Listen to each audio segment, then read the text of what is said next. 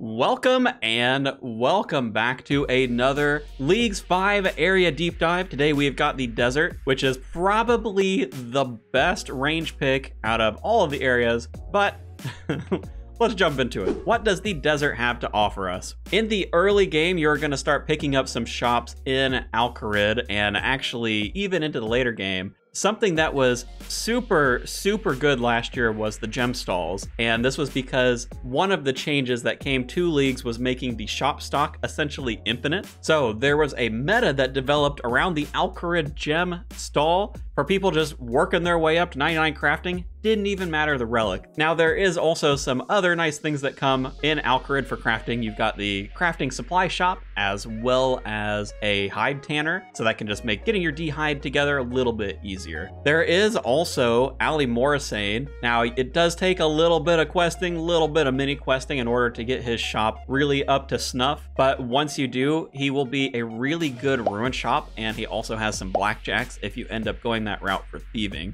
Then there's the Shanty Pass. Not like the most interesting shop, but it does have bronze bars, which can be really helpful for early smithing and even early fletching training once you get access to darts. Moving down to Narda, we've got a hunter shop. This probably won't be the most useful for people just because you already get box traps in the starting area. But if you need some of the other hunting supplies, then this is a good place to go. You've got the armor shop. Most of the stuff here is sold in other shops that you'll have access to in the starter area. So again, probably not going to be super impactful for most people, but it is here if you want it. And then we come to the herb lore services.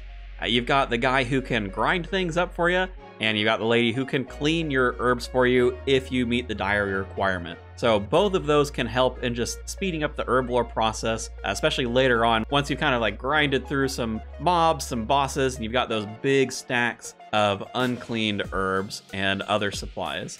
Moving on, we have the skilling options.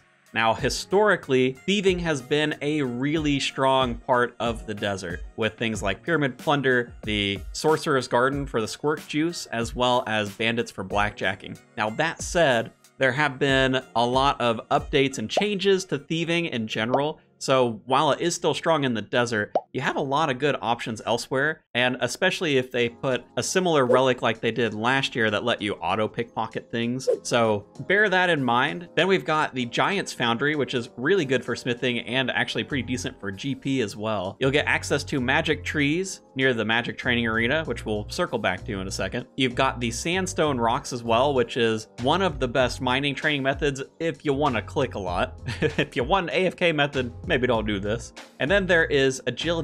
You got the agility pyramid, which can be good for some early GP. And then you're getting access to the Al-Kharid rooftop course, as well as the Paul Nivnich rooftop course. Next, we've got the Guardians of the Rift. So if you are looking for a good rune crafting training method, you've got this available to you. It does have some rewards. They probably won't be super impactful for you in the leagues just because it's so easy to get all of the resources and things. But with the outfit, Abyssal Pouch, it can just help things along a little bit in rune crafting if that's something that you're needing. Last but certainly not least, we have Temperos. And while you have good fishing and cooking options in the starter area, this can be a nice change of pace, as well as giving you access to any of its special drops, so things like the Dragon Harpoon or the Tome of Water. So if you want to do some sort of fancy normal spell mage build, you know, maybe that's an item that you're looking towards. Now, in terms of the mobs and activities, the desert is a little bit barren, which I guess is expected for a desert, right? You do have the mage training arena. That can be good for your magic training, and with the rework on all of the different mage equipment, Infinity Robes and the magic book are actually going to be useful this time around. They give magic % damage bonus, so it is worth going for. The amount of, like, there's been some changes to the magic training arena as well to make it a little bit nicer to go through. So that, coupled with the fact that you get boosted points the more relics you have unlocked in leagues, means that you won't have to spend that much time here getting Infinity Robes. I still don't think it'll be that quick. I mean, expect at least a couple of hours to unlock a full set of robes, but it's not going to be nearly as bad as, say, like the main game would be. The actual mobs that you have access to in the desert, they don't really change that much. There's nothing crazy. You do get the different Scarabite warriors, which they have decent drop tables if that's something that you wanted to train up on. The other notable one in this bunch would be the Dust Devils, not necessarily because it has a tiny chance to drop a dragon chain body, but because it's a fairly high level Slayer mob, and you can also burst it or barrage it with ancient magics, which you're getting access to here in the desert. You know, probably a big reason why a lot of people take the desert. So it can be helpful for Slayer just because you're getting a really good task. And if you're looking for the area where you can actually barrage them, it's going to be in the smoke dungeon. There's a little extended part of that dungeon. It is Slayer only. Now, the last thing on here that I want to call out is the statue in Narda. In Leagues, it is difficult to find things that will reset your stats just because to make everything in the player-owned house, you essentially have to go Fremnik. So if you don't end up picking that region, you can really struggle to find a place where you can like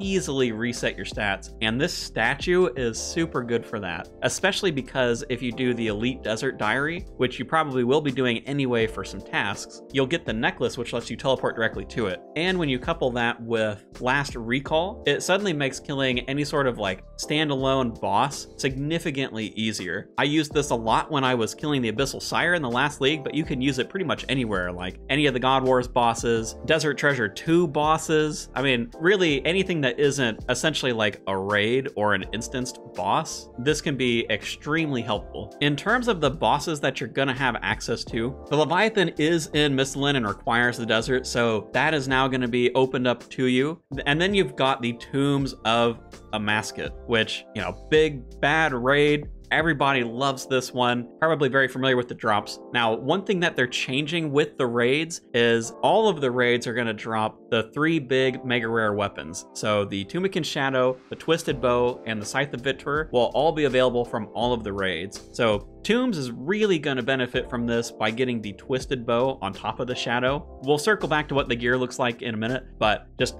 bear that in mind that it is really gonna help kind of balance out any of the raid regions. The other thing that we know is the Calphite Queen is going to be the echo boss for this region. It's going to be empowered, have some special mechanics. So alongside of its normal drops, it is also going to drop some sort of super good best in slot competing range weapon. So let's talk gear. The melee gear in this area, there's not like a ton that you're going to get access to. You do pick up the Karis Partisan as part of the desert quest line. You can get the empowered versions of it as well by going through the Tombs of Amasket. So that can be a nice weapon to use. You've got the Dragon Two-Hander from Calphite Queen, and then kind of in the later game section, you've got all of the different weapons that would come from like the Raid or the Leviathans. You've got the Scythe, you've got the Fang, you've got the Soul Reaper Axe as well. Those are probably going to be your staples if you're melee and this is the only region that you had.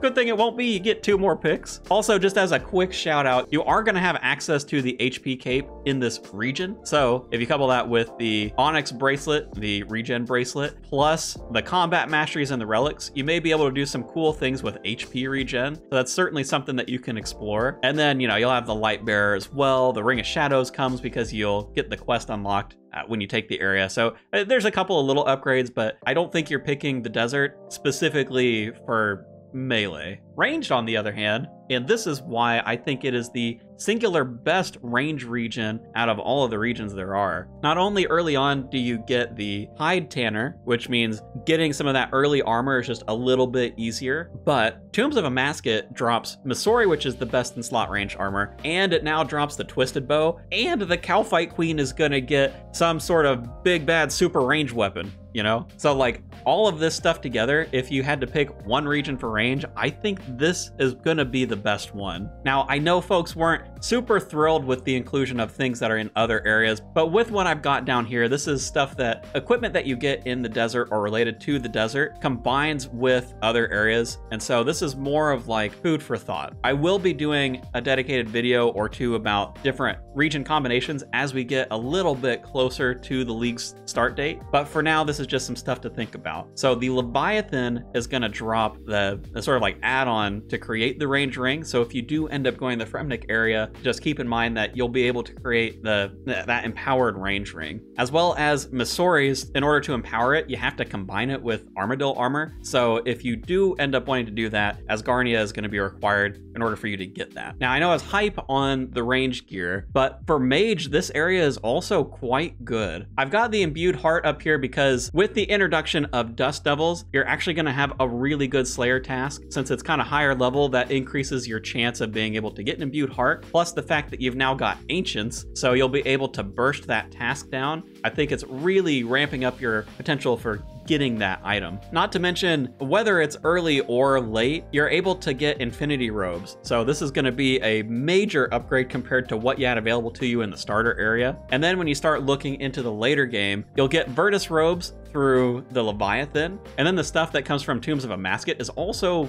really good. So obviously you've got the Tunic and Shadows like your main mage weapon, but if you end up doing something a little bit different, you also do have the magic shield that comes from here. Plus you also get the upgraded rune pouch. Now in terms of how some of this stuff shakes out into other areas, Infinity Boots can be upgraded if you have Asgarnia. That one is not like a huge shift. I would not make that choice just by itself. Kind of the same deal, you get the Shadow Quartz from the Leviathan. So if you really wanted the upgraded Ancient Staff with the Shadow Quartz, you could. It's not good, but at least if you pick the Fremnik area, that would also give you access to the empowered ice one as well as the mage ring, since everything that you need for the mage ring is included in the Fremnik area. The Master Wand upgrades into the Kodai Wand. It'd be a little unfortunate if you're picking up 2 raids. I think that's going to be a lot of time devoted to try and get those together. So I don't know, again, that I would necessarily recommend that as a pick, but if you do end up going that way, not only would you get the Kodai, but you would also get access to Augury. And the last thing here is the shield upgrade. Now, since the Tunic and Shadow is two-handed, again, the shield is not that useful, but if you're doing something different, maybe you've got a one-handed staff that you're going for and you want to upgrade the shield, then you can pick the Wilderness. This shield is upgraded through the related magic shield that the Corporeal Beast drops. And if you do take the Wilderness, you'll obviously get the Mage Cape as well. So again, just food for thought on those. I mean, the Desert by itself, just for these mage upgrades, is going to be quite good. Now, here is what the tasks are looking like. From last year, we've got that spread: 20 easy, 39 medium, 40 hard, 21 elite, 5 master. And in terms of the bigger tasks that you're going to have to tackle, you're going to have kill counts on things like TOA, the Leviathan, probably even the Calphite Queen because it's empowered, along with all of the combat achievements that relate to all of these different things. On the skilling side, you have things like clearing the last pyramid plunder room a number of times, smithing a certain number of high-level darts, so like ruined dragon darts, and then you're also gonna have the squirk juice. Just as a quick side note for that, if you're gonna do Sorcerer's Garden for those tasks or the XP, I'd recommend doing it early on. There tends to be a lot more people in the desert early, which is gonna make that task a lot easier. I made the mistake last year of doing it late into the season and there's basically nobody there, so unless you're really good at running the Sorcerer's Garden, kind of a pain in the butt. And then obviously with all the different equipment upgrades, you can bet that there's going to be tasks for equipping all of those different things, and that'll be both individual pieces as well as full sets. So you might see stuff like equip 1 piece of Infinity Robes, equip the full set of Infinity Robes, equip 1 piece of Misori, equip the full Misori set, equip all of the different weapons, so like the Shadow, the Fang, everything like that. All of those are probably going to have its own task. I am going to be doing some other area deep dives, as well as videos like talking about the best combination of areas as we get a little bit closer to the league. So if you want to see that, make sure to subscribe. A few of you were also asking about putting together a Discord channel, so we've got that. If you want to join, you'll find the link in the description. And I will be streaming at the start of leagues. I'm going to start early in the morning, probably before league starts, so 9 a.m. Central on the 27th. We'll just hang out, kind of talk different strategy stuff, figure out the plans, and then once leagues kicks off, we will just go straight into that. So that's all I've got. Thanks for watching. I will catch you in the next one.